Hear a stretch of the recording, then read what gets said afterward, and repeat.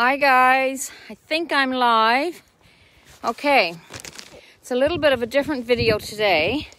We are taking a river ride down the Muskoka River, and I just wanted to show you a little bit about a beaver dam we came across.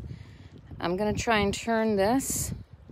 Okay, so here's David with the canoe, and here's the beaver dam. This is the second beaver dam that we've had to cross today, so we have to get out of the canoe and bring the canoe past the beaver dam, and in we go again.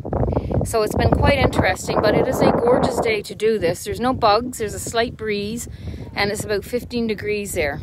So I just kind of wanted to show you this. Isn't this amazing what the beavers can do? It makes canoeing on the river a little bit of a challenge at times, but you know, it also makes it interesting. So just a quick little video, and if I see anything really interesting as we go along, we just seen a huge tree that the woodpeckers had almost taken down, but I didn't get my camera out in time to get it. So if I find anything else that's exciting, I'll come back to you guys. Bye for now.